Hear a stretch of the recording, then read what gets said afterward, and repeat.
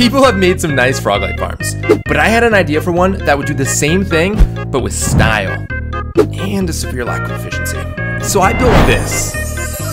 I don't know, something's funny to me about the idea of having frogs working on an assembly line.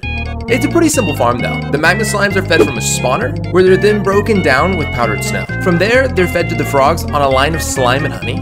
Then finally, the FrogLight is picked up just down the line. I would highly suggest not building this. Instead, you should hit that subscribe button. I'm trying to hit 1K by the end of June.